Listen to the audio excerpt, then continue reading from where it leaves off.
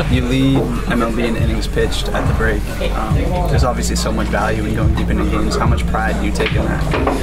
Yeah, I think talking to you guys about it, I don't know if it was necessarily leading the league in innings, but it was more. I really want to get to 200 innings. I came up with a lot of guys that were really good at doing that, and I think that kind of old school part of them really rubbed off on me. And I just want to be able to say I could get those 200 innings for the team and be able to come out every 5 days. But got a long way to go. It's a whole nother half. So, but yeah, I think it shows that the team is trusting me to go out there and throw a lot of innings. After that 4-pitch 7th, is that when you started thinking maybe I can go 9 innings? To be honest with you, I didn't even know what my pitch count was after the 6th, and then after the 4-pitch 7th inning, I kind of looked up and I'm like, I didn't want to jinx it. I didn't want to think about it. So I think I hit a 94 in the 9th inning, which I think probably in the 7th I didn't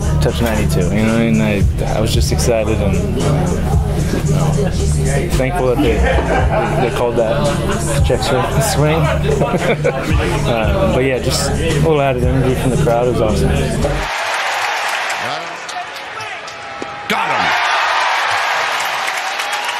Got him! And that's the ball game.